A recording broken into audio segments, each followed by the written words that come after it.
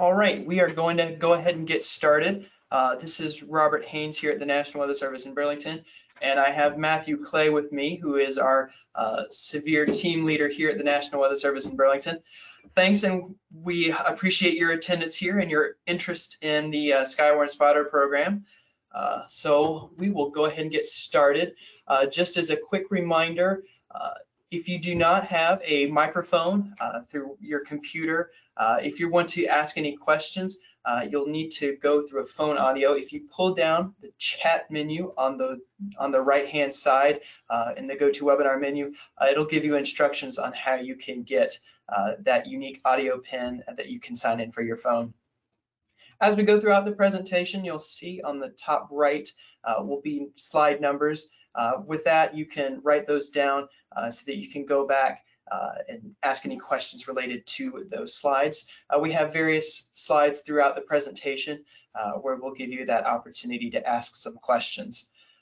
Without further ado, we shall begin. So here's what we'll discuss today. We'll talk a little bit about what Skywarn is and what it means for us here in the National Weather Service. We'll give you a quick overview of the National Weather Service, how we operate here and how we kind of fall in the pecking order of NOAA. We'll then give a brief overview of thunderstorm science and forecasting, and then give you a little bit of detail on how we collaborate with the Storm Prediction Center, on how that kind of trickles down to our convective watches, and then our warnings, and then our reports. We'll then look at the different types of thunderstorms that we can encounter and each of the different type of convective warnings that we can experience here. And then we'll just give a quick overview of safety and reporting severe weather as we wrap up the presentation. So what is Skywarn? Skywarn has its roots within amateur radio. The ability to communicate when phone lines are down is invaluable, and as a result, that's how we got our start here with Skywarn. It started in the 1960s. The main thing is that these people were trained by the National Weather Service and reporting many different types of significant or severe weather to us. It gives us a network of ground truth that helps us to verify warnings and give us vital information that we can then pass on in the messaging that we use in our warnings. Anyone can become a spotter. It initially started with amateur radio operators, but it is expanded to include many different people, including emergency managers and firefighters, first responders, and the like, as well as media, researchers, and college students, as well as other people who are interested in storm chasing or just in the general public, for those hobbyists out there. How to become a spotter? There are no membership fees. This is something that's free. It's a volunteer service that you provide for us, and it's something that you can do for us at your own time and leisure. You can participate as much or as little as you like. The only thing is we ask that you be trained by a National Weather Service employee, whether that be through an in-person spotter talk or a virtual course like you're participating in today. And we also have a Comet Met-Ed course that you can look at online, and there you can go through some of that training as well. As always, we encourage you to contact the local National Weather Service that you're in.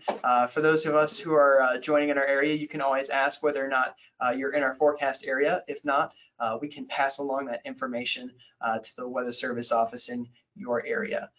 So upon completion, this is again voluntary. We would just ask for your physical location and a number of that we can easily reach you at. That way we can contact you if we happen to notice a storm near your area, or you can always feel free to call us, and at the end of this presentation, we'll give you the information that you can use to, we'll give you the spotter line where you can directly call us. So why do we need spotters? Why are spotters important for us? This volunteer service is particularly important here in the North Country because we have beam blockage from the mountains. As a result, our lowest scans are not going to show much of anything east of the Greens or west of the Adirondacks over in New York. As a result, we don't often see the lowest scans below 4,000 foot elevation or above ground level. As a result, sometimes we don't see things like funnel clouds or downburst winds or any of those kind of signatures that we might be able to see if we are not being blocked. And so what spotters can do is they can see what's happening near to the surface where radar shows what's happening up above. From your reports, we can then incorporate that information into the messaging for our warnings, which could even be a potentially life-saving thing to do. With that, we'll transition quickly into what the National Weather Service is. Ultimately, our mission here at the National Weather Service is to provide weather, water, and climate data. Through that, we kind of take all of this information, we analyze it, and prepare forecasts and warnings with the goal and intent of preserving life and property. We are part of the Department of Commerce, so we also have that little snippet of enhancing the national economy through the forecast that we provide and helping provide some of those decision support services. Our vision is a weather-ready nation. That's part of what Skywarn is. It's helping to educate and kind of present this information to the general public to help you respond to weather, whether that be severe or on a sunny day. A lot of this goes to making sure that you're ready to take the actions needed in severe weather. Where do we fit within NOAA? We are a field office here in the National Weather Service. We have a pretty complex structure, but we set under, we're just a little field office focused on our local area.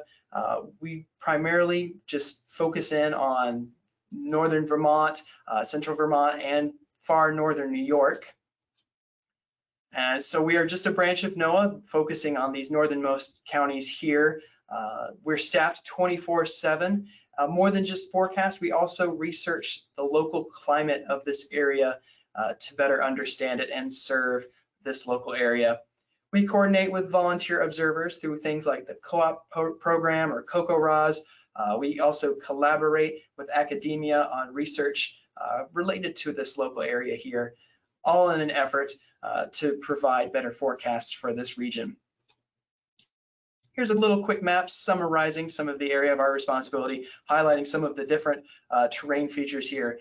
We have a wide variety of terrain features here, from hills and valleys to forests here. We have a pretty complex set of topography across your area, which plays a large part in our weather forecasts. It starts all the way from the St. Lawrence River Valley all the way to the Adirondacks into the Champlain Valley, and then to the Green Mountains and east to the rest of Vermont, including portions of the Connecticut River Valley. We focus on all of these different areas and work our best to understand the different terrain features and how they impact this area. So before we jump into the Storm Prediction Center information and the general thunderstorm science, are there any questions about Skywarn or the National Weather Service in general?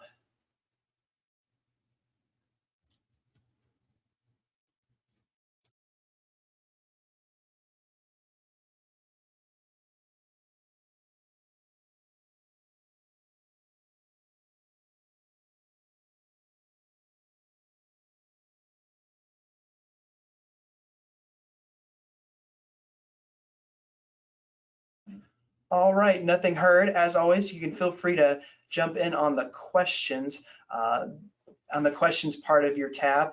You can then ask questions there. I see a question from Jane. At some point, please talk about what you have observed, climate change in our area.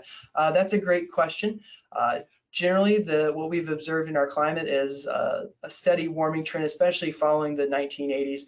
We've gotten at least a little bit warmer as far as especially the average temperature in terms of like the mean and if you take the mean, like the high temperature and the low temperature and combine those two, there's a steady increase. I can't remember the exact number of how much at this point though. And to kind of, this is Matthew, by the way, to kind of add on to what Robert's saying about the climate change, next year we will be getting our climate normals. for the last decade. We do that every 10 years. So we'll have new climate records to work with next year. So we'll be able to get a much better idea of the climate change once we're able to get those new normals next year. And it looks like we did get one more question, wondering what's the difference between storm spotter and storm chasing? Are they the same?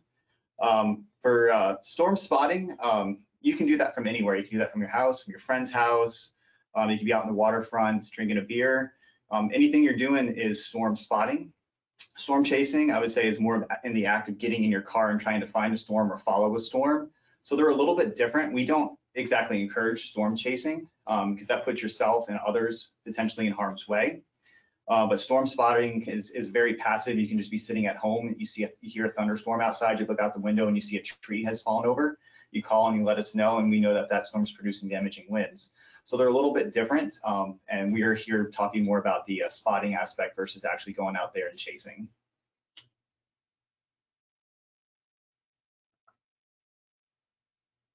I see a question here about where Washington and Lamoille City. I think in that case we ran out of different color schemes that we could put. That's mainly the capital region of Vermont, is what we kind of designate that region as.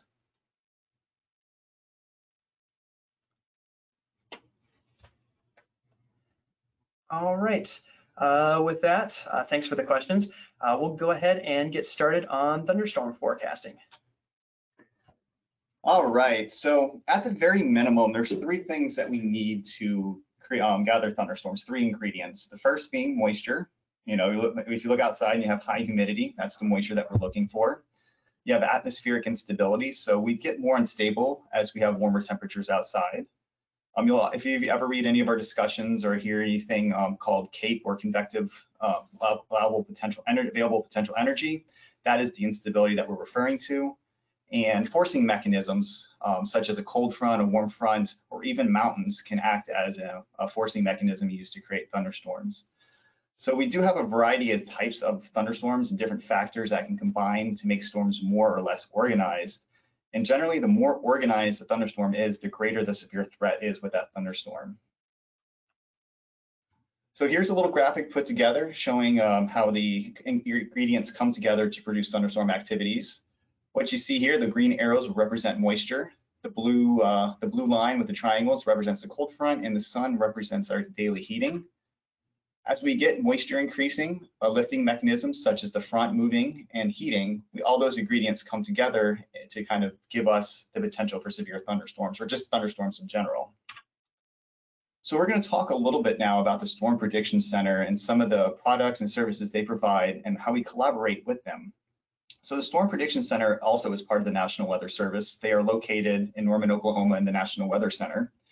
And their mission is to maintain a high achieving staff using innovative science and technology to deliver timely and accurate watch, warning, products, and information dealing with all tornadoes, severe thunderstorms, lightnings, even wildfires and winter weather. In the last couple of years, the Storm Prediction Center has taken up issuing discussions for winter weather products. Some of you guys may be familiar with those, indicating where we're getting high snowfall rates. And we don't deal with it too much up here with wildfires, but they do a lot of fire forecasts out for the Southwest where we get a lot of fire activity. And the vision for the SPC is just to be a trusted source for the prediction of tornadoes and other high impact hazardous weather. And if you ever want to go see any of the Storm Prediction Center's products, that's available at www.spc.noaa.gov, and that's on the slide as well. So the Storm Prediction Center, they do a rigorous analysis. The lead forecaster on shift every day does a hand analysis, which is pretty old school, but it's actually one of the best way of determining mesoscale boundaries that are lingering across any area, which can be the source of lift that can initiate convection. They also use upper air soundings. There's 80 something offices around the US that do upper air launches every day at 12Z and 0Z. And they analyze this upper air data to understand how stable or unstable the environment is. And they do a lot of science and a lot of research within the Storm Prediction Center. So they use a deep scientific understanding to diagnose severe weather threats and also to fire weather threats. These people are really geared towards severe weather and they understand it very, very well. So we're gonna focus on thunderstorms and the 5-tier approach to communicating the threat level for various hazards, and how that varies as each day approaches. So the Storm Prediction Center has 5 categories, 6 if you want to include just general thunderstorms. You'll see this a lot when you're looking at the Storm Prediction Center products. Basically, the higher the number, the brighter the color, the higher the predictability of a potential severe weather episode. So the light green just represents no severe thunderstorms, just general thunder. It just means we could have some thunderstorms in the afternoon, produce some locally heavy rainfall, but nothing too exorbitant or anything like that.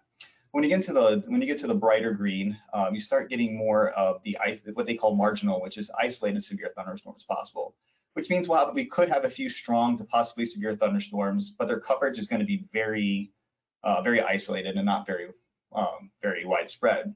And then as you continue to work through slight, enhanced, moderate, and eventually to high, it's basically the higher probabilities in order to that you're going to see to produce severe weather. So when you get to when you start getting to enhanced, moderate, and high, those tend to be our more significant weather events across the United States.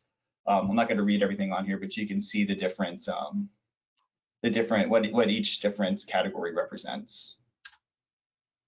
So this is an example of one of the Storm Prediction Center outlooks. This is for April 27, 2011. If you paid attention to the weather in the early 2000s, early 2010s, I should say, you will remember this event as being one of the most widespread tornado outbreaks to occur in probably not even just recent history and on record right now. So if we go back real quick and look at the severe thunderstorm risk, you'll see the marginal, slight, enhanced, moderate, high.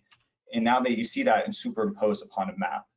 So you see how they have a very broad area where they're expecting general thunderstorms, and then they begin to narrow it down where where the confidence and the threat for severe weather is more likely.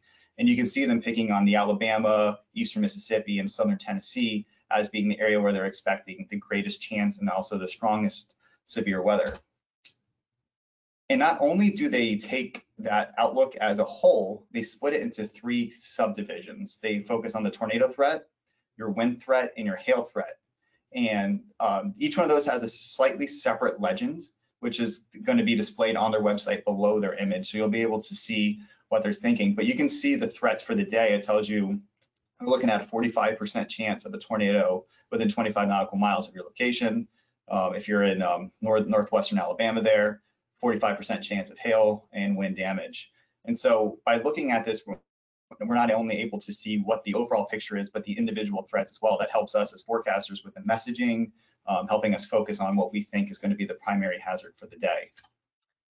So the collaboration with SPC, we do it all the time for all of our severe events up here. The first thing that happens is the Storm Prediction Center will issue a mesoscale discussion. Mesoscale discussion is just a, hey, heads up, we're seeing conditions favorable for an event. The image on here is from May 4th, 2018, which is my most significant event since I've been here. Once the mesoscale discussion has been issued, there'll be a coordination between the Storm Prediction Center and affected forecast offices. So it'll be us, Buffalo, Gray, Albany, potentially, depending on where the severe threat is. And once we have this coordination call, if we determine a watch is needed, a watch will then be issued. So now we're going to look at all 3 of those, and we're going to discuss them a little bit more in detail here. So the mesoscale discussion focuses on severe thunderstorm potential over the next 6 hours, but the main focus is within the first 3 hours. This is a short-term product. It's letting us know how the environment is changing. Is it becoming more conducive, less conducive? Are we looking at more potential for tornadoes, for hail, for wind? This kind of information is conveyed to us. And inside these products, they issue a probability of a watch, which ranges from unlikely, which is 5 to 20%, to a watch needed soon, 95%. And these mesoscale discussions will precede any watch and will give a heads up to both the public who's watching this off their website and also to the forecasters on shift. And if you look to the right side of the slide, you'll see the discussion from the May 4th event of 2018, what the Storm Prediction Center was saying about our area, and basically say watch issuance is likely over our area because we were very conducive for severe weather that day. So the coordination calls is the Storm Prediction Center will send a message through AWIPS, which is our computer system here where we do all of our forecasting. and they let us know, hey, we would like to hold a conference call. And so they'll call us, we'll talk to them. This typically happens an hour or two before severe weather is expected, but sometimes when there's a lot of weather going on, there could be it could be almost as things are beginning to pop or as beginning to form. And on this call, we'll talk with the Storm Prediction Centers about the different hazards, the timing, and which counties we want to be included. So we coordinate with them, say, hey, we want these counties, or can you take these counties out? Because we want to make sure that we don't want to have too many counties in there if we don't think it's going to affect all the area.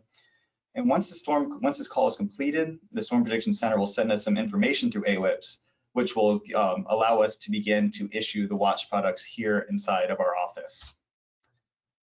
So once we have issued the watch, taken all the data from the Storm Prediction Center, put that out to the public, you'll see this pop up in the Storm Prediction Center's website, which gives us a visual area of where the watch has been issued for. And they continue to provide us updated mesoscale discussions during the duration of the watch. They typically issue 1 to 2 mesoscale discussions per watch to let us know how the severe threats is continuing. So our coordination doesn't end once the watch is out. We continue to work with them throughout the duration of the event to try to provide the best forecast that we can to everyone. And one of the things they help us with is they give us advice on when it's okay to begin canceling watches. We don't want to cancel a watch and then all of a sudden we start seeing storms refire in them. And that's where their mesoscale discussion, their mesoanalysts help us decide where the severe threats are. And by this relationship that we have with the Storm Prediction Center, it really allows us to provide the best warnings and messaging to our emergency managers, which help us fulfill our mission. And I'm going to hand it back over to Robert to talk about severe thunderstorm watches. All right, so you've gotten a view now of the Storm Prediction Center and how we coordinate and collaborate with them in providing you these watch and warning information. The Storm Prediction Center is your first place as a storm spotter where you can understand whether or not you'll need to keep your eye on the sky. And oftentimes those will be the days where we coordinate on social media or sometimes even ask for reports from the general public on places like Facebook or Twitter.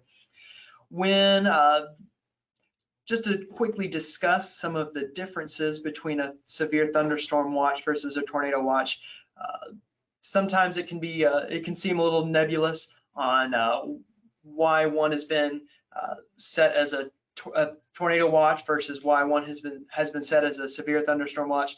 The primary difference is your tornado threat likely or unlikely? If there's any possibility that the tornado threat could at least be moderate, there's always going to be a tornado watch issued. But within that tornado watch, there may be a variety of other different hazards that are kind of combined with that tornado watch. In the case of a severe thunderstorm watch, the tornado threat is considered to be relatively low, but that does not necessarily mean that other severe weather hazards might not be significant, especially out in the plains where these thunderstorms develop with a little bit of a drier mid-level environment, say along West Texas where a dry line can set up. You can get extreme winds that rival that of a tornado and hail that can produce damage, like that recent photo that's been circulating of the grapefruit-sized hail that's punctured through a house roof. So in any case, the severe thunderstorm watch is just as much an opportunity to keep your eye on the sky as a tornado watch itself. When a watch is issued, that's to signify that conditions are favorable for severe weather development over the coming hours. It's just a message to say stay alert, that the conditions are favorable. They might not be happening right at that time, and you might even have clear blue skies, but the general thinking is that over time, warnings will be necessary. When a warning is issued, that is your cue to take action. That's indicating that severe weather is imminent or ongoing in that area, and that's your time to put your plan into action. As a way to, as an analogy for what that looks like, one might consider all of these ingredients a cupcake watch. You have your vanilla, your powdered sugar, your butter, and any kind of cream that you have, as well as your eggs. All of the necessary ingredients to make your cupcake. The cupcake warning is when you're cupcake is just about done in the oven and ready to come out for your eating enjoyment. To kind of summarize everything that we've discussed, just to give you a timeline of these different severe weather products, oftentimes our local offices will issue something called the Hazardous Weather Outlook. That's just a general means to communicate the threat for hazardous weather. At some point, we coordinate with the Storm Prediction Center, especially if the risk for severe weather is at least level 2 or slight risk or higher. Based on the calls and coordination that we have, we work on issuing watches. If you're ever curious about whether or not we might issue a watch, sometimes it might be good to see what's happening over at the Storm Prediction Center page and see if they've issued any mesoscale prediction discussions. Some of those can be high level, but they are a precursor to a watch.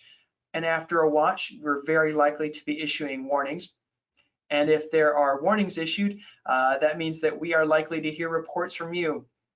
And that can be any way through the phones or the social media, or even ham radio operators can also provide that. So this little timeline of events can take place over the course of several days or even a week sometimes in high confidence scenarios of severe weather. But you play that role in kind of the culmination of all of the efforts that we've made in forecasting and preparing for severe weather events. And this is what a local storm report looks like. Once you've issued the report to us, whether or not that be downed trees, power lines, or the size of hail, or a significant wind gust, we go in and based on the location that you provide, we go in and assign that latitude and longitude point, and then store that information, and that can be used for a variety of different purposes. That goes into research applications. That collection of data can be even important in small things like litigations. So finding these things and reporting them does a service far beyond acknowledging and helping us to message severe weather. And this is what it looks like when all of those reports are collected. This is the example of the strong wind event that occurred May 4th of 2018. You can see the collection of wind reports there in blue, and even a few hail reports and that one tornado report down in Windham County. So this is what all of the culmination of your reports and whatever we receive maps out into something like this. Which can be important and used for future research and also helps us find hot spots for severe weather. So we've now talked about the general thunderstorm science, the Storm Prediction Center, and the timeline of events that eventually leads to a report from a Skywarn spotter. Before we go on to the next segment on convective warnings, are there any questions?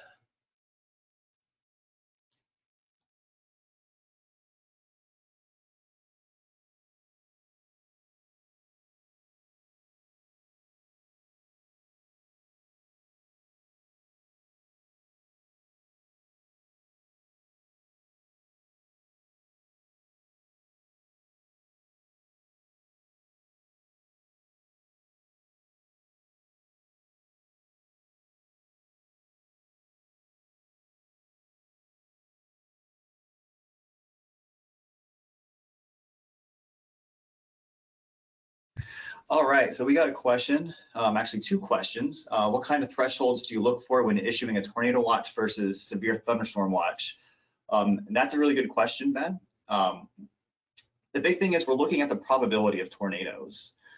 Because in a tornado watch, we're expecting wind hazards and hail hazards as well. And even in severe thunderstorm watches, we can be looking at tornado hazards. But when tornadoes are unlikely to occur, that's when we tend to hedge towards a severe thunderstorm watch. But once we start seeing tornadoes being more favorable to occur, that's when we start leaning towards a tornado watch. So it's really just the probabilities of there being a tornado within the watch area.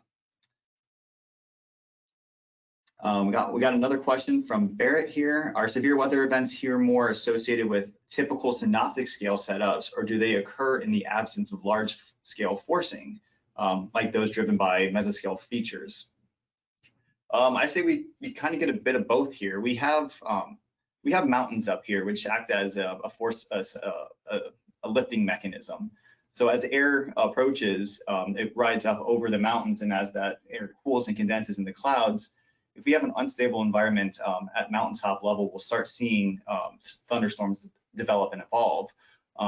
So we kind of get a mismatch, but we also do get the synoptic scale events. Like when we had the May 4th event, we had a strong cold front pushing in through out of Canada, and that strong frontal boundary was what really drove our convection that day, as well as a lot of instability. So we kind of get a bit of both. Do you have anything to add?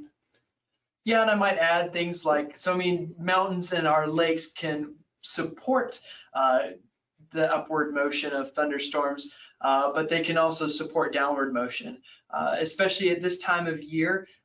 East of the lakes are downwind mainly.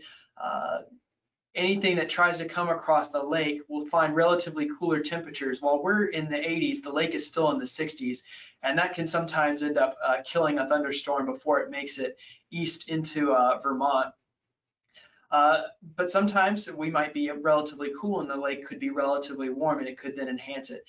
So it can depend, but our wide range of features from valleys and hills certainly can set up their own mesoscale boundaries outside of the large scale forcing. A lot of times we'll also talk about a lake breeze that will form towards the New York side of Lake Champlain, where a southeasterly wind will form from cool air from the lake trying to intrude over towards the warmer temperatures over on land.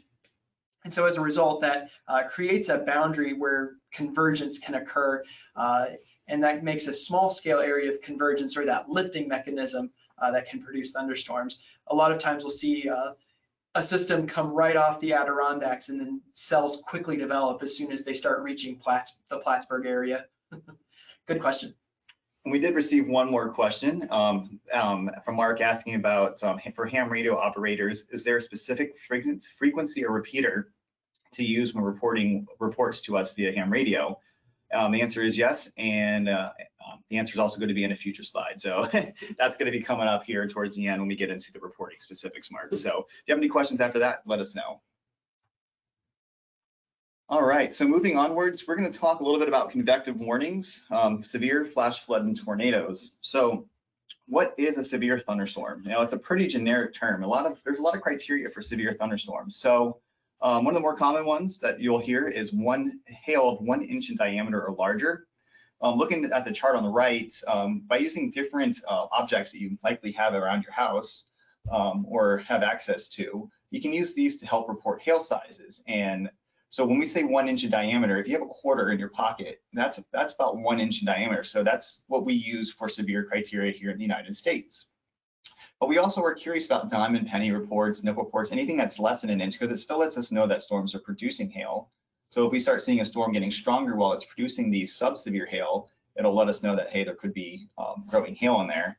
And it goes all the way up to softball, 4.5 inches. I pray I never see that. And I've done a case study on events where they've produced like hail over 8 inches in diameter. So hail can get very large, but luckily here in the North Country, I think our largest is about 2.5 or so, 2 3/4 of an inch, about a baseball size, the largest hailstone we have on record, which is actually reported by one of our employees. Another thing that makes us a thunderstorm severe is a wind gust of 58 miles per hour or 50 knots or greater. And at 58 miles per hour, that's when we start seeing some pretty significant damage, as we start seeing trees being broken, power lines being down, trees on power lines. That's when we start seeing widespread wind damage, is when we see 58-mile-an-hour winds. And typically, any type of wind damage can be indicative of a severe thunderstorm, although small twigs, small branches down is normally sub-severe, but when we start seeing trees being blown over, that's when we start getting to the severe range. And technically, a tornado of any intensity also categorizes a storm as severe. And although lightning is a killer, one of the more deadly phenomenons, it is not a criteria for a severe thunderstorm. So even though a storm could be producing a copious amount of lightning, We might have a severe thunderstorm warning on it, or we might just issue a special weather statement letting people know that there's a lot of lightning with the storm. And flash flooding is not going to be a severe thunderstorm warning. We have a flash flood warning for that, but flash flooding makes rivers of areas that shouldn't rise. So basically you start seeing rivers form in roads, you start seeing houses begin to flood away from rivers, and that happens over a very short period of time, and we're going to talk about that a little bit more in just a little bit.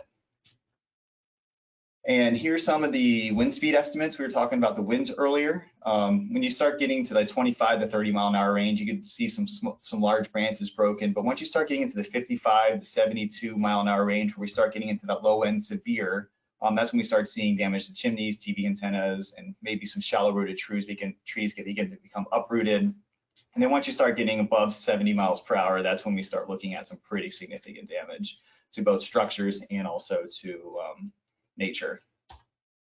So severe thunderstorm warning, as we talked about already, we expect hail that is 1 inch in diameter, which is about the size of a quarter or greater, wind gusts of 58 miles per hour or greater, or a tornado.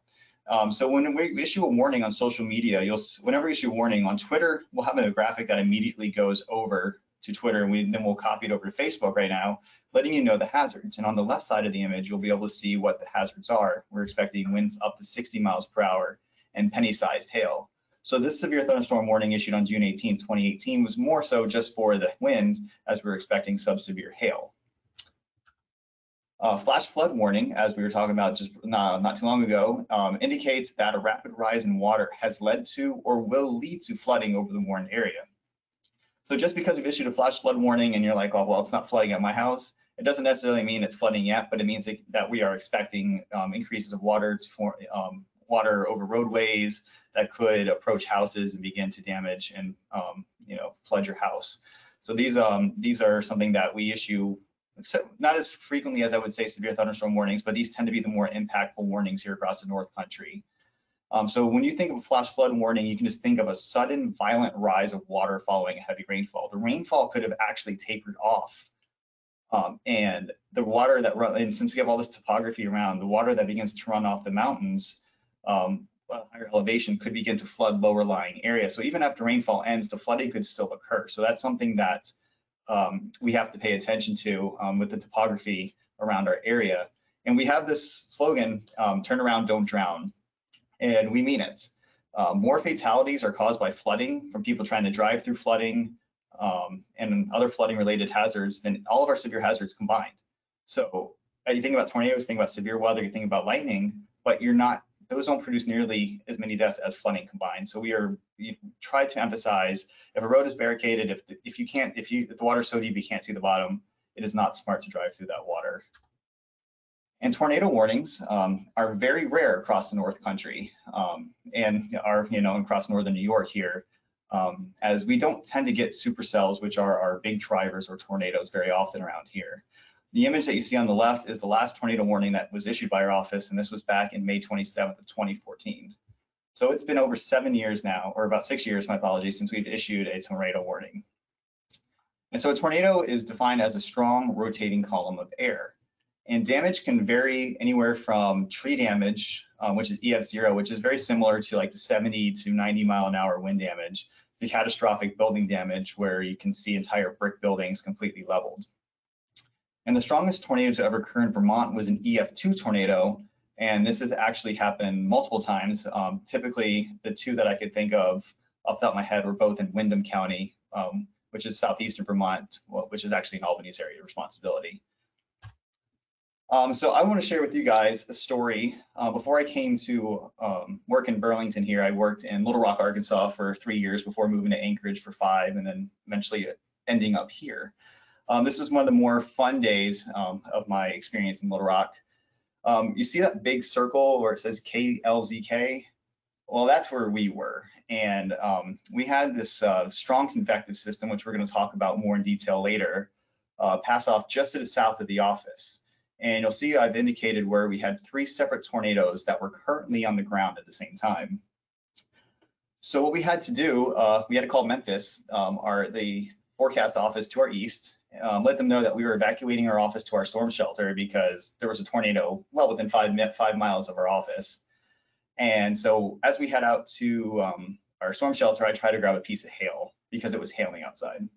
Lead forecaster grabs me by my belt buckle and says, "There's no way in hell you're going outside." So I didn't go outside. But as we got into the shelter, shut the door, batten the hatches, all of our ears simultaneously popped. The mesocyclone, the tornado, the wall cloud itself moved right overhead. And less than 5 miles away from the office, an EF2 tornado touched down near Jacksonville, and you can see that's just northeast of the radar there. So our office was missed by just about a little less than 5 miles, but we all had the wall cloud move right overhead because we had the pressure drop right over the office. So that was a pretty somber, pretty interesting event, especially I was only a year into my weather service career when this happened. So this was definitely one of the more fun events, and having 3 simultaneous tornadoes on the ground is a pretty awesome and pretty rare feature here. We'll quickly go over my story here. This is the only time that I've ever gotten off of school for flooding. I'm originally from the Atlanta, Georgia area, and on this particular day in September 20th and the 21st, we had several rounds of thunderstorms. It was near constant for 18 to 24 hours. The only time I've ever gotten off of school for flooding, because many areas received well over 7 inches of rain. I have a picture here, courtesy of the Atlanta Journal-Constitution, which shows the Great American Scream Machine partially submerged. And that's a part of the Six Flags over Georgia Park, which was right in that area of those deep yellow colors, where estimated 15 to 16 inches of rain fell. A particularly interesting event. There was so much rain. Parts of the Chattahoochee River nearly came over the interstate bridges, which would have effectively cut off much of northwest Georgia away from the city. A particularly powerful flood event for our area, and one of the highest rainfall amounts just in a single day. All very localized, as you can see, mainly focused around the perimeter of the city and not really anywhere else.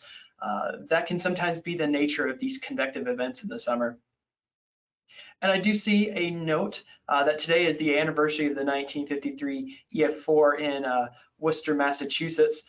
Time permitting, at the end of the presentation, we'll also go into, we'll open it up for anyone that wants to tell stories of any events that they have experienced. For now, we'll talk a little bit about the storm types or the convective modes. Through our stories, you've gotten to see a little bit of a sample of something like a squall line, and in my case, was more of a multi-cell case. So there are 4 different types of convective modes that we generally look at, and then more of a separate category on their own is a tropical cyclone. Generally, at the least organized level is a single cell. Then you come into multi-cells where you have clusters or several pulses of thunderstorms that are all kind of congealed in the same area.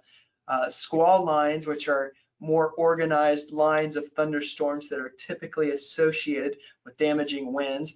They form neat lines, neat little segments that you can see on radar quite easily. And then, of course, the supercell, which is characterized by its rotation. Generally, as a thunderstorm becomes more organized, the threat of severe weather will become greater.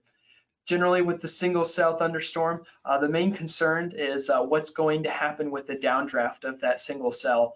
Sometimes they are capable of producing damaging winds, but whether or not they produce things like large hail or flooding will depend on how fast they're moving, how long they kind of maintain themselves, and for how strong that updraft is. But as for a tornado, it's going to be a little less likely. As for the multi-cell, generally in these cases, downdraft winds are still going to be possible, as well as large hail, flooding. Tornadoes would still be highly dependent, but the reason why you might be more likely to see severe weather is simply because there are more thunderstorms around. Squall lines are going to be organized, and they're going to typically produce straight line wind damage. You can also experience large hail and flooding depending on the forward motion of that squall line. And as Matthew kind of indicated in his story, you can also see tornadoes in the right environment with a squall line. The supercell is going to be anything that's rotating, it can fit into any of the 3 categories mentioned as a result. These are typified by violent downdrafts. Because of their rotation, they're also capable of producing very large hail and flooding, and tornadoes are most likely in a supercell. And generally their level of organization allows these to also last a little bit longer, which is why they also tend to produce more severe events than the regular type of thunderstorm. A tropical cyclone is a very organized set of thunderstorms that, as a result of the process of convection and the diabatic heating in it, produce an organized area of low pressure. Typically, these are going to cause damaging winds and flooding. Sometimes they can produce tornadoes in the right environment, but due to the warm rain processes of a tropical cyclone, hail is generally unlikely. I do see a question here for the difference between a wall cloud and a shelf cloud, and whether or not those are indicative of tornadic activity. We will discuss a little bit of detail on what the difference is between a wall cloud and a shelf cloud as we go through each of the type of thunderstorms here. So the single cell is going to be an isolated area of thunderstorms. Oftentimes these will form with the daytime heating, and they'll just be on their lonesome. As a result, we sometimes call them popcorn thunderstorms. Typically they're very brief, rarely severe, and are driven just by afternoon heating from the sun. Oftentimes these will produce locally heavy rainfall and will have a cluster of lightning strikes associated with them. And you can see this photo of a single cell off in the distance. This was in Fort Lauderdale, Florida. You can see that it's generally far apart from anything else surrounding it. Doesn't really have like a strong anvil top, probably subsevere in this case. Just to show you each of the different cycles, oftentimes in the morning you'll start to see some cumulus.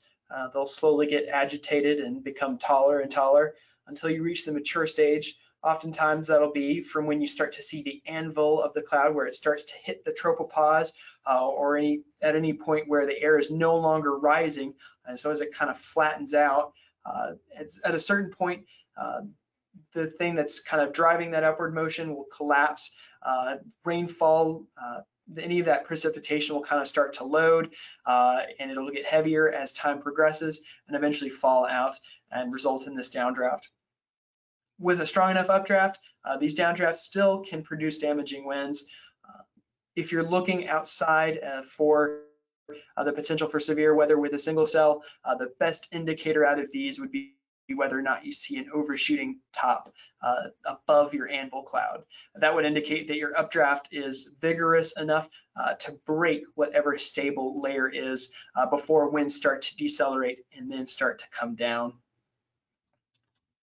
When you start to look at multicells, these are probably going to be the most common type. This is what you'll generally see most often whenever you're storm spotting. Very common during the summer months, and will often kind of merge between several different single cells that'll start to pulse up and pulse down based on the different kind of surrounding storms and whether or not they can pool these areas of cooler air and produce things like a gust front. We have this radar image here near Springfield, Missouri, and if you look just below the radar, you can see this thin little line. This would indicate where your gust front is, where you can see areas of debris and bugs that are being kicked up by the gust front as it moves ahead of these thunderstorms.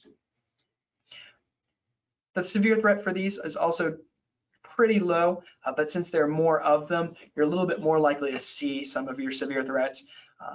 Especially if these are slow moving, these will be the ones that are more likely to produce anything from flash flooding if they're training over the same area or if they're kind of back building over each other as opposed to building out ahead of each other. And so when you look at these in the distance, you will see several storms kind of popping up together. You might see one kind of come up and then the other comes down out of ahead of it. You will see the next one then start to become the parent cell and become taller than the rest, and then you'll see another one out ahead of it or sometimes behind it. And to answer the question of whether or not a gust front is the same thing as an outflow boundary, yes. That's the same terminology there.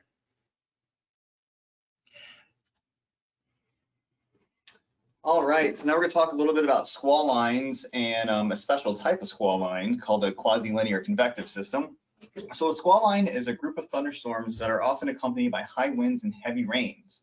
These are not typically prone to tornadoes, but they can be hundreds of miles long. So when you see a squall line like the one on the left, what it's driven by is what we call unidirectional shear.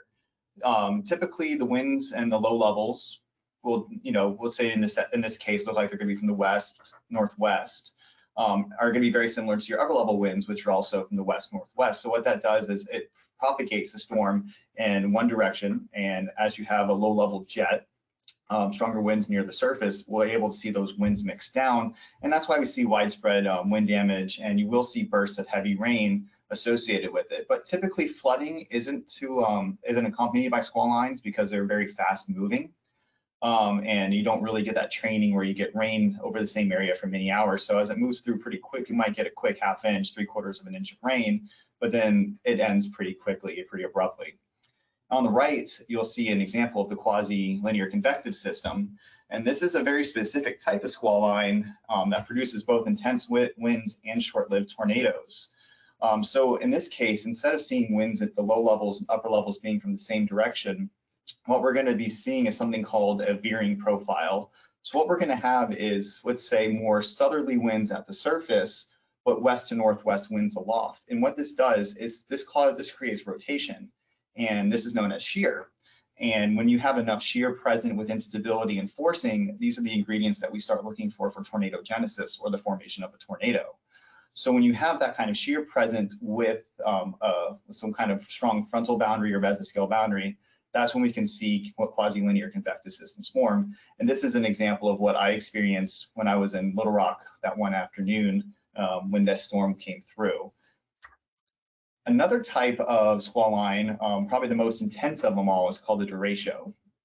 And a derecho is simply defined as a line of intense, widespread, and fast-moving windstorm. What you see here on the left is the July 14th, 15th, 1995 derecho event, which is known as the Ontario/Adirondacks derecho. If you look at the timestamp in the top left corner, it starts off at July 14th at 10 p.m. over kind of like the Upper Peninsula of Michigan. But by the time you get to about 8 a.m. July 15th, which is, 10 hours later, it's already into New Hampshire, Western Mass, and into Connecticut.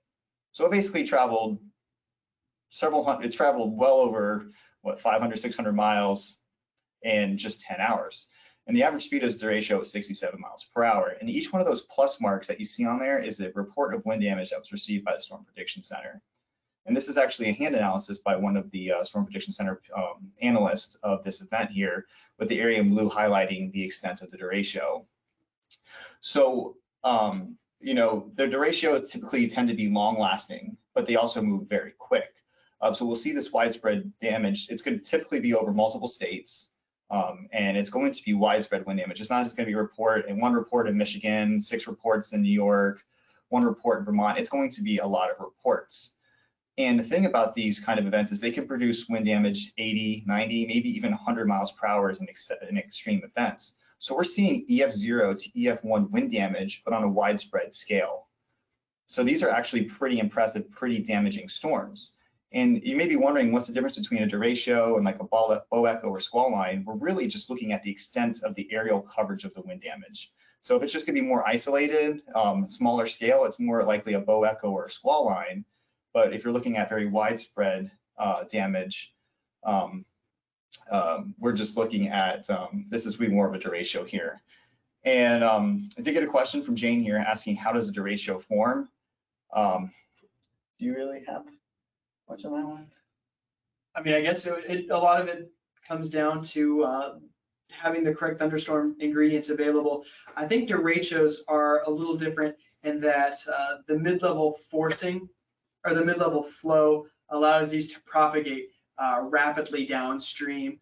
As you can see, this one traveled all the way from Ontario to Massachusetts in a matter of 10 hours. Very fast moving systems. Just the coordination of things like we've brought up things like cold pool with multi-cells, and we brought up things like shear in terms of the squall line. Like everything here is coordinated such that these can rapidly move downstream.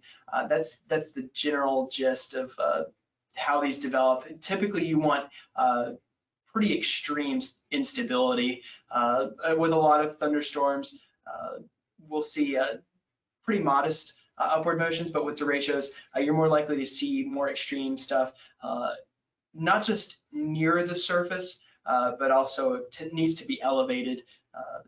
That way it can continue kind of propagating even during the overnight hours, as occurred in this instance here. Yeah, and to continue off what Robert's saying, a lot of these events, you'll hear us use this term a lot. It's a jet. You know, you have jets at all different levels, and all we're referring to is your wind speed. So when we look at forecasting wind speeds with thunderstorms, one of the things we look at is storm motion.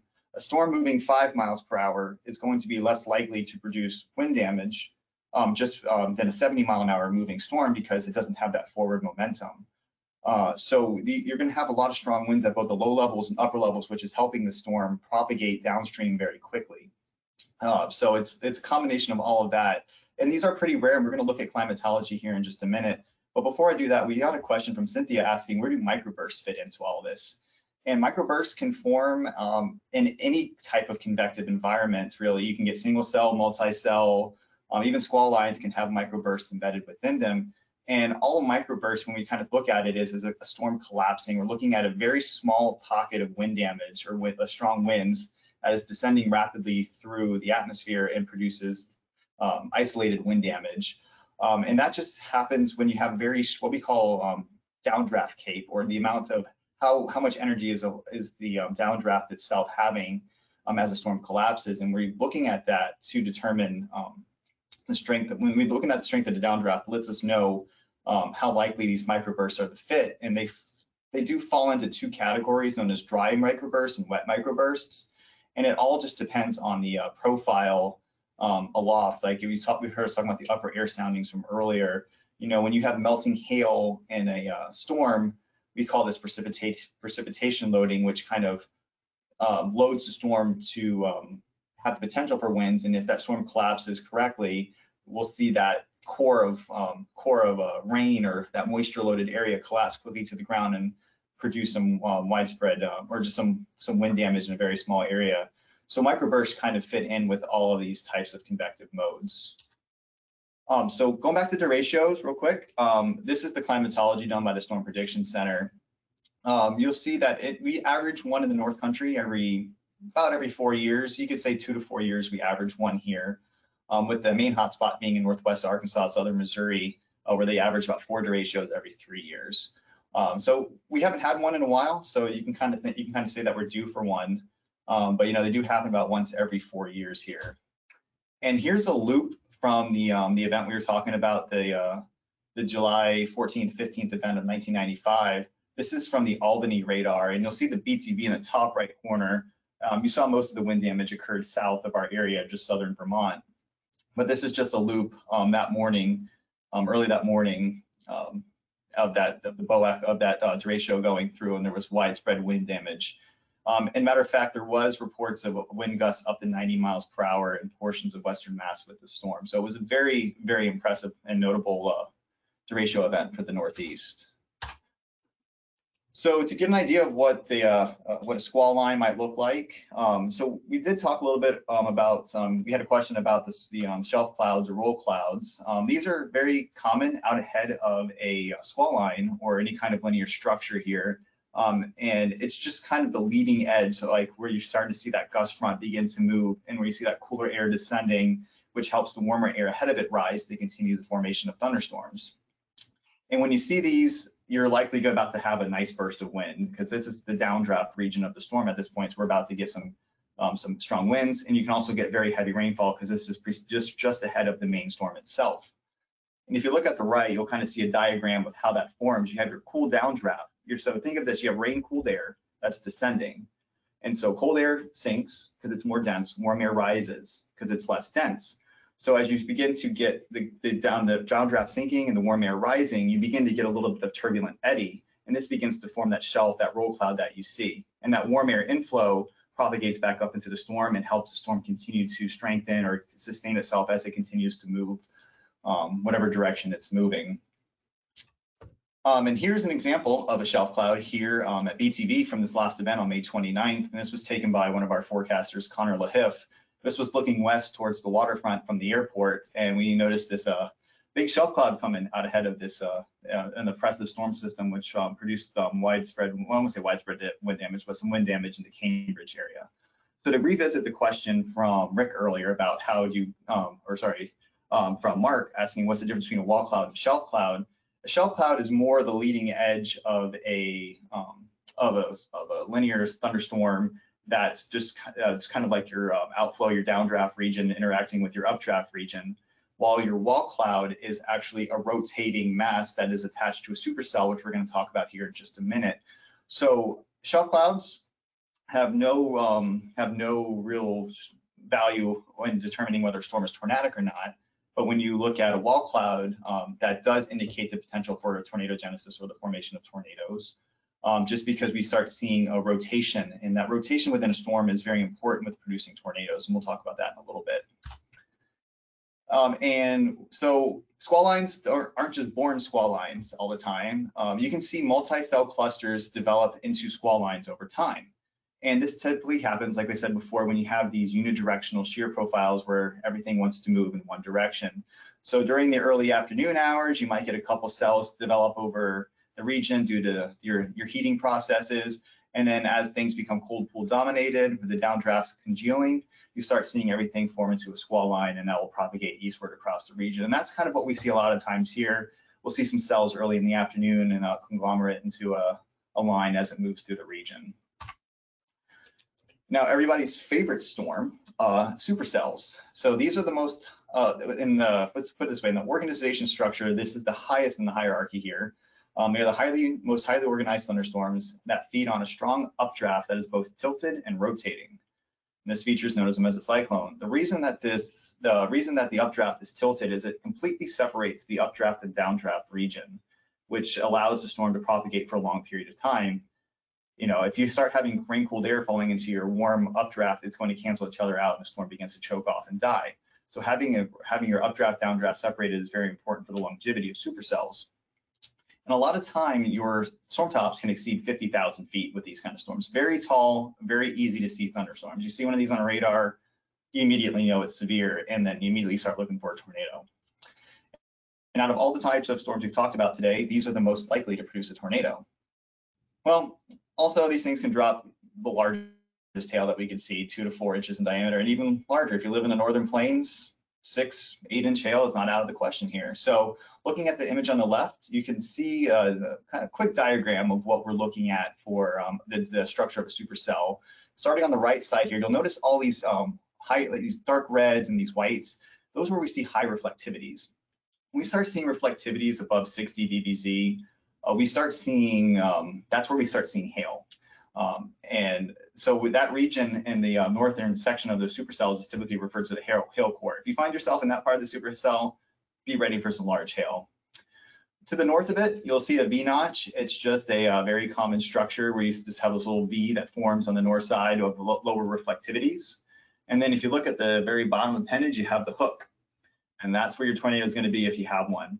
So going back to Mark again, about the wall cloud, if you were to have a wall cloud in the storm, it would be where the tornado or the possible debris ball would be.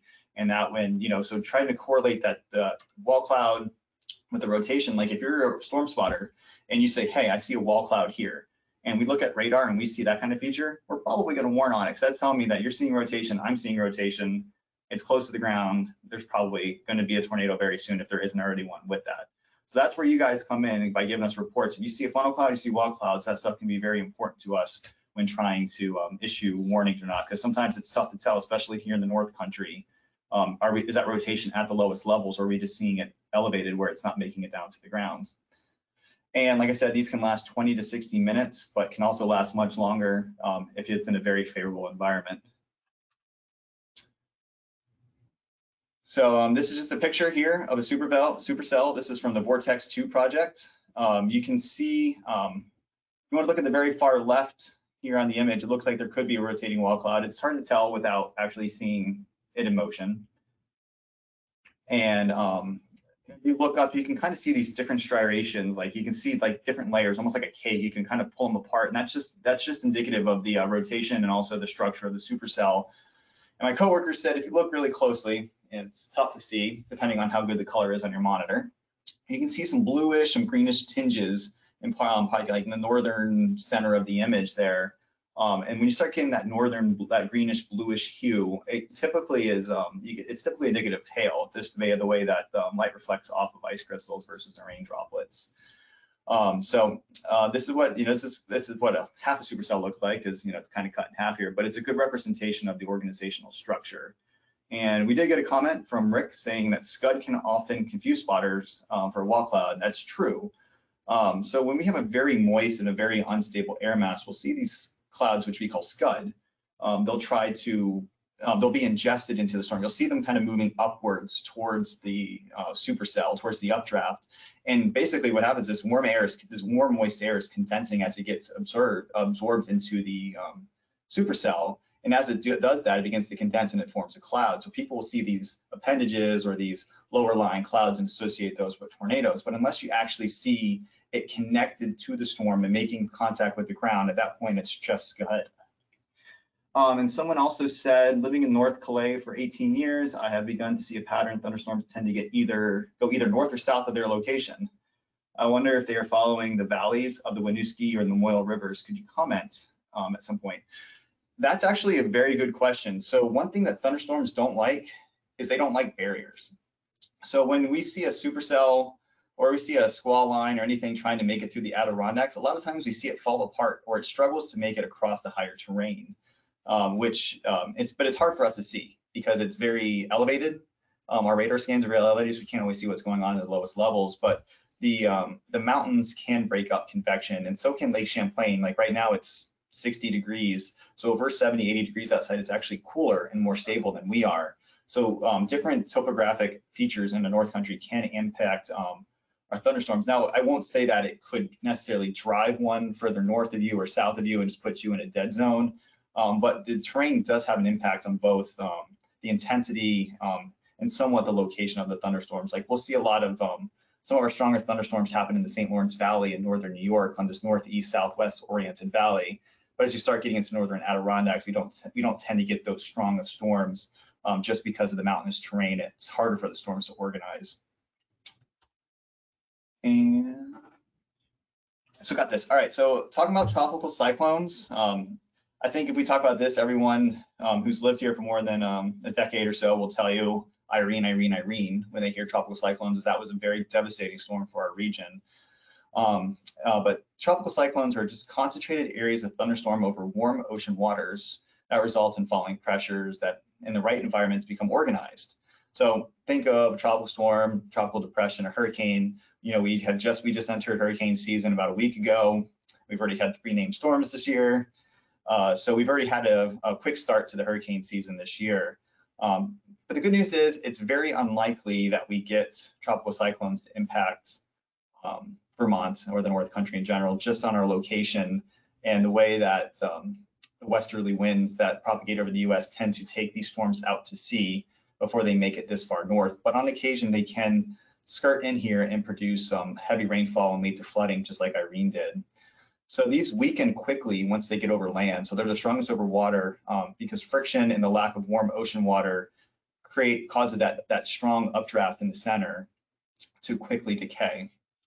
And we do see very warm rain processes with these. We see small drops, but a lot of small drops. So we get very high rainfall rates. And when you start seeing systems moving slowly or sitting over the same area for a long period of time, think of Houston back with Harvey, you can get lots of flooding. And also when these storms begin to make landfall, that increased friction actually creates weak rotation, which can cause isolated tornadic storms that are embedded within the hurricane bands themselves. And these are very difficult to detect on radar because they're very short-lived, very shallow, very weak tornadoes. But you can see wind damage from these just because the sustained winds are so strong, but you're not going to see a microburst or some kind of strong signature that's going to produce increased wind damage. Typically the winds that you're going to see with this are just going to be sustained just from the strong pressure gradient within the storm itself. And so just for a quick review, now that we've kind of gone through all of the different types of storms, just to go over a review of the different components of the different threats that you get from each storm here. So for single cells, like I said, they're popcorn storms. You could get some downdraft winds, typically non-damaging. Large hail, if the storm gets tall enough and can persist long enough, we can get hail development, but it's a little bit rare with those single cells, but it can happen. Flooding is highly dependent. If you get one cell that sits over the same place for 2 hours, you could easily flood. But typically, if these single cells have any motion, you're probably not going to get any flooding. And once again, these typically form in unsheared environments and are unlikely to produce tornadoes. And we get into the multi-cell and squall lines. These are they kind of go very similar threats overall. Just, you get some downdraft winds with the multi-cell, some straight line wind damage with the squall lines. And depending on the convective mode, depending on how favorable the environment is, you could get some large hail and possibly a tornado. But flooding is possible with these multi-cells, more so I think than the squall lines. In my opinion, the squall lines tend to be more progressive, or multi-cells can kind of just back build and just be over the same area for a long period of time. And then once again, our supercells are most organized structures, are most hazardous ones with the violent downdrafts, which can produce really strong wind damage, really strong wind gusts, some large hail, some flooding, because they will drop very heavy rainfall very quick, and also the most likely storm to produce a tornado. And then again, the tropical cyclones, more so looking at flooding as the biggest threat with those, with maybe some tornadoes and maybe just some sustained wind damage with that as well. But so those are the storms that we're going to cover here. Does anyone have any questions or comments as we go into, before we head on to some of our climatology for severe weather?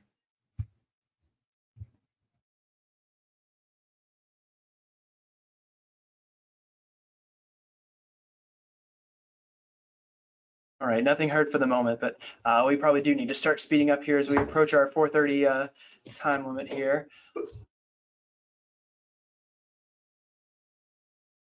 All right, we will be speeding up here, but we'll quickly go into severe weather climatology. We are now entering our most active period for severe weather here in the North Country.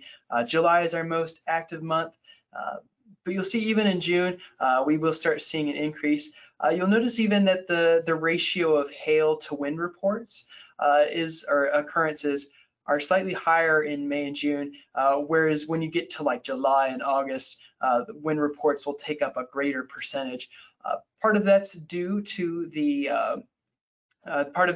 how the upper atmosphere is cooler in the springtime, but as you get towards summer, you have a lot warmer air that lies between you and hail that will melt it before it reaches the surface. And as we kind of separate these out, wind reports, generally, these are going to be most common between 1 p.m. and 10 p.m. And for hail reports, also most common between about 1 and 10 p.m. We strongly depend on diurnal instability, that daytime heating, allowing that convection to develop. And tornado reports will also be most common in that time period. It's very rare. It would be a very rare occurrence if we happen to have an overnight tornado here in the North Country. To show you the highlights of where wind has been most often reported, you'll see that in general, population centers and interstates will be the greatest cluster. Generally, that's where the greatest population centers will be. And so you'll see relatively few wind reports reported over areas like the Adirondacks. If you were to go to hail, we have each of the different spheres sized differently towards each of the different hail. Like, so the larger your sphere is, the larger your hail. And it's also a little bit color coded so that each gets darker and darker. Generally, the Champlain Valley is going to be the focal point for larger hail in this region. It's a little bit more easy for moisture to funnel up into our area and for the Champlain Valley to get a little bit more unstable, whereas kind of as we mentioned, thunderstorms will have a little bit more difficulty traversing the mountainous terrain of the Adirondacks and then areas east of the Greens, but then can tend to blow back up again once they start to reach the Connecticut River Valley. As for tornadoes, here is all of the different occurrences from 1950 to 2016. Not really as much of a correlation here with population centers. Part of that might just be how each of the different river valleys are oriented and how kind of that veering from that south wind to the west wind aloft is influenced with the terrain in our area. In general, you'll see that we have not had anything greater than an EF3 here in the North Country. Most will be zeros or ones in this region of the world. And just before we hop into safety here, just a quick note. Mainly this course is focusing on summer convection and summer threats given the current time of year. We will have future webinars where we will focus on winter weather severe events.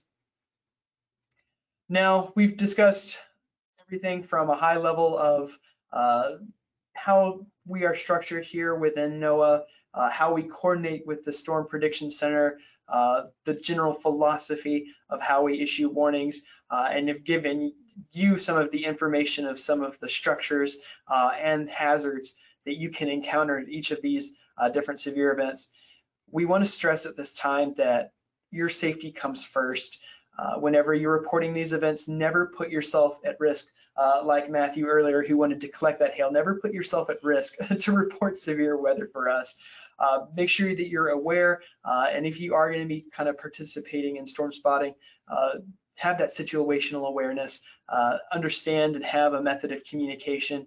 At least 2 is always recommended. Have that escape route typically towards an indoor shelter where you can be safe.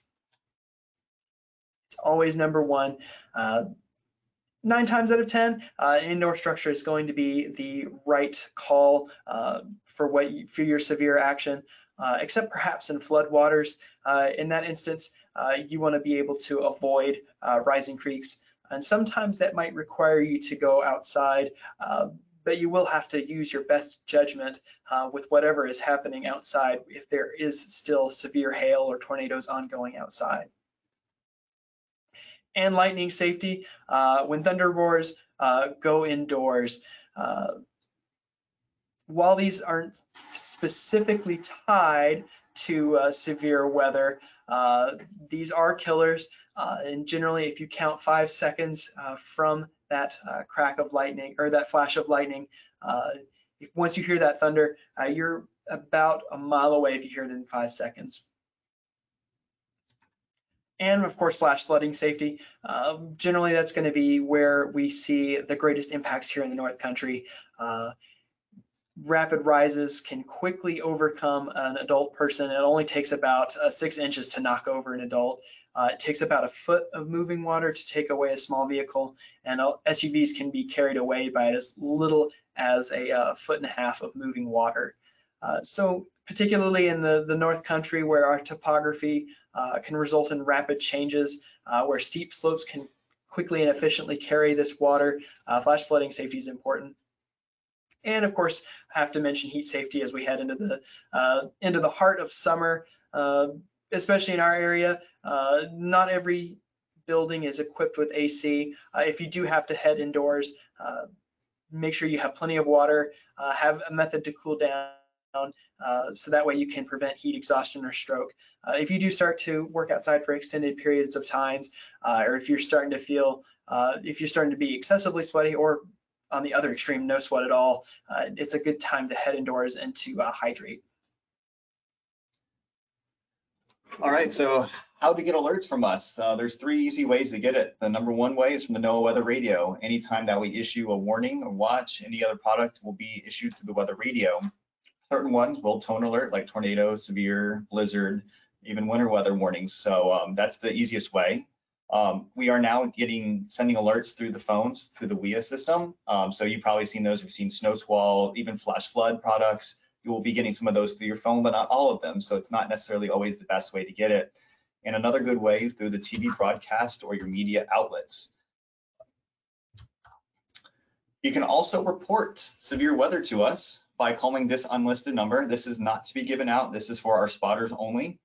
1-800-863-4279. This is going to be your number to call us if you experience severe weather, see a wall cloud, anything that you find significant enough from the training you've taken today. This is the number to call us and reach us. You can also reach out to us on social media, Facebook, Twitter. We're constantly monitoring this during active weather. We always have a person designated to this, so we can get reports this way as well. And for the one person who asked earlier, do we have a frequency? We do. It's WX1 BTV or a 144.510 megahertz. So if you want to report to us via amateur radio, this is your go-to right there. We also have a storm report page at the link provided. On here, you can fill out a form letting us know where you are, what you observed, when you observed it, and how much or how strong the event you experienced was. And there's another app you can download on your phone or Google Store, your iPhone or Google Store. What you have here is called MPing. It just tells us, it's just a precipitation type. It lets us know what kind of precipitation you're getting. You can put damaging winds, you can put hail, and you can even give us your size. You can tell us if it's raining, if it's snowing, if it's sleeting, if it's freezing rain. This will let you tell us. And the best thing is it connects to your phone's location. So we'll have a very accurate report to where you're experiencing that type. However, it's not the best for reporting severe weather. If you are going to report severe weather, either by phone, our storm report page, or our social media will be the best way to get it. And if you have photos, those are perfect. A lot of times when we get reports, someone just says 58 mile an hour winds or tree down. It's like, you know, is it a big tree, a small tree? Was it a rotted tree? The photos are very important to us. So if you have a picture, share it with us. We would love to see it. In summary, from what we've been talking about, a reliable Skywarn spotter provides ground truth and potentially life-saving information.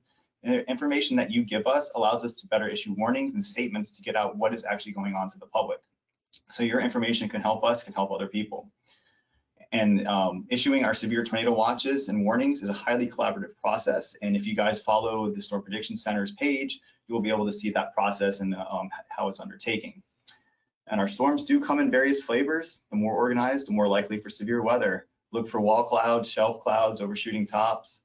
If you see lines or bow echoes on radar, now you know what you're kind of looking at and what kind of hazards those produce. And remember that our severe weather in North Country is most common in June, July, and August, and we just began June. Don't want to jump another month. So we're just getting into the heart of our severe season. So this is the time we need you guys the most. So if you experience something, you know, we are expecting potential for some severe weather tomorrow and possibly again on Thursday. So if you guys see something, give us a call, send us a photo. Anything you can do will be help.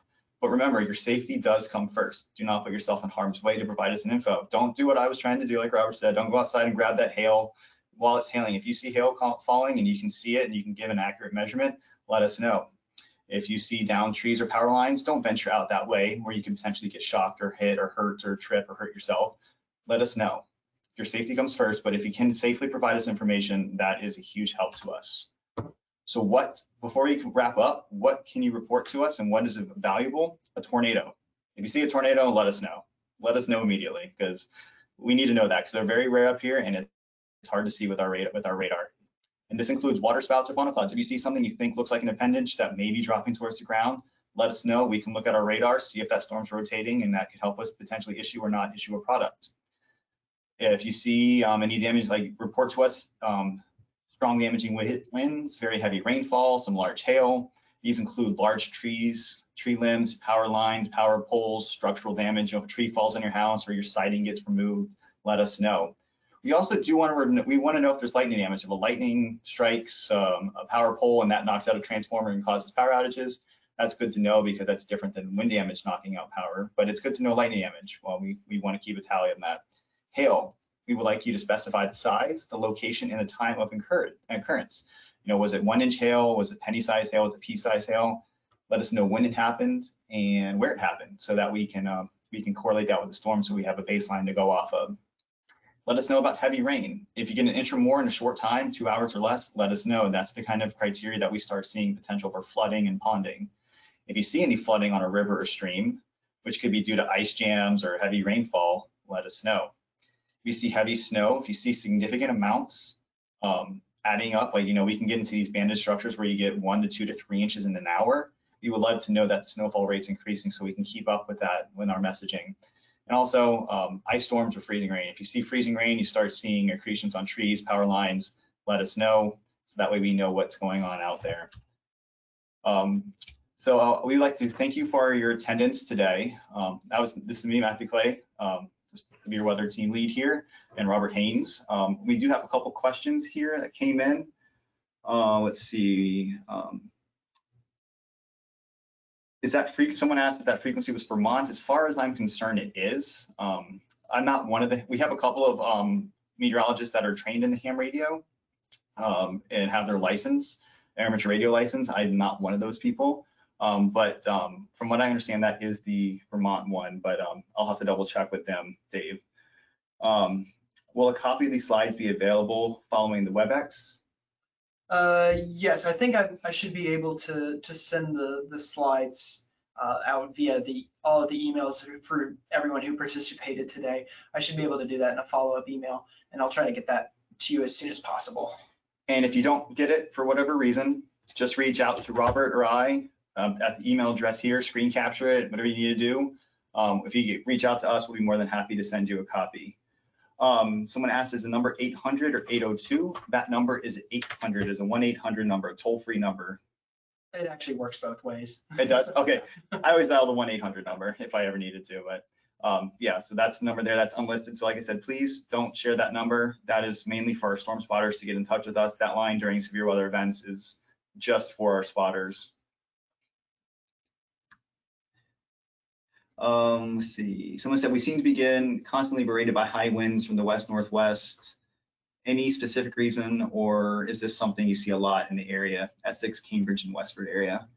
I feel like we have been a little windier this spring, summer than we have been in the past. Yeah, we have been looking a little bit into some research into that, and we have found that this year we've been seeing a higher frequency of like 25-mile-per-hour winds than the average year. So we have been a little gustier this year than normal. It's something we are looking into. Oftentimes wind is going to be more of a fall and springtime hazard. Those are typically associated with like the thermal gradients are really important, like having that cool air, especially between seasons, between like the North Pole and the tropics, is going to be something that aids in windy conditions. Whereas in the summer, your temperature gradients, like we're going to be just about as warm as the southeast, give or take a few degrees. As a result, it's a little bit harder to get those winds roaring.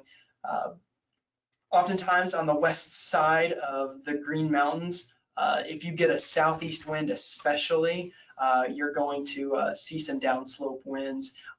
Depending on whether or not the atmosphere is stable or unstable, it will determine whether or not it can efficiently mix down. If it's unstable, it can accelerate actually as the winds descend off of the Green Mountains. But if it's stable, it'll kind of prevent those winds from speeding up as they come down the mountain slopes.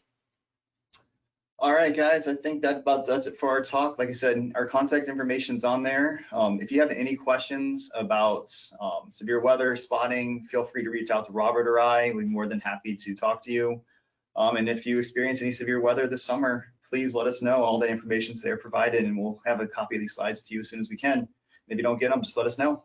Yeah, thanks so much for your attendance. It was great to have everyone on the line, and thanks for all of your questions.